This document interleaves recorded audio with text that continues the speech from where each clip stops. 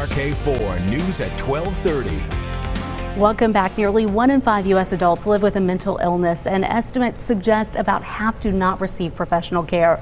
Sonia and Rachel are here to give us more insight onto the matter, and they are really on a nationwide tour to help people through this. Thank you both for joining us today. Yeah, thank you. Also a very special guest, the cutest dog. This is Belle. Yes. Who is along for the ride as well, Yes. along for the trip. Tell us what you both are doing.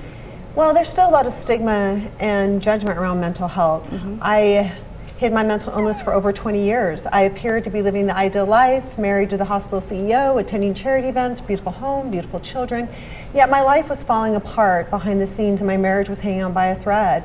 And in this book, An Impossible Life, I shatter that ideal appearance and I share everything. Absolutely, it's so important. People hear your story and they relate, thinking, I just don't know how much longer I can put this act on.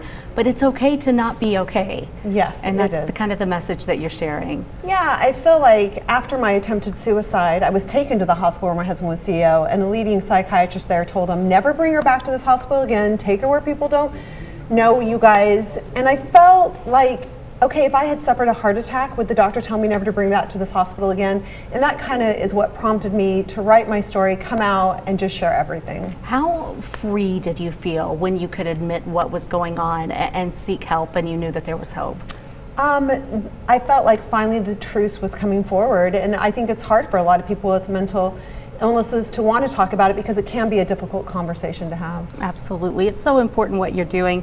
Talk about the tour, 50 states. How many states are you on right now? I think 38. Wow, 38 states.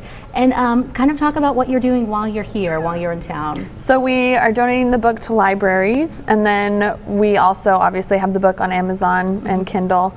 But yeah, we donate the book and we talk about mental health.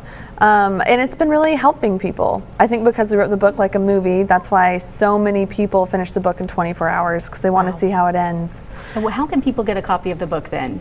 They can go to Amazon and get it in Kindle or paperback at your local library. Wonderful. What kind of impact are you hearing from people whenever they meet you, whenever they hear your story or they've read your book? What's the feedback you get? I feel like a lot of my trials are relatable, even though mine were more extreme, like gaining weight or spending, but I did mine in a more extreme manner, like almost weighing 300 pounds or putting $150,000 on credit cards in 3 months. But after they see that I overcame my trials, they're able to say, hey, if you can do it, so can I. Wonderful message that you're spreading. This precious dog has to bring a lot of joy on your tour as well to people. So sweet.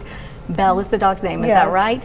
It is the best dog. I didn't even know there was a dog in the studio for a long time. That is a sweet dog, and I know bringing a lot of joy. Where can people again find more info?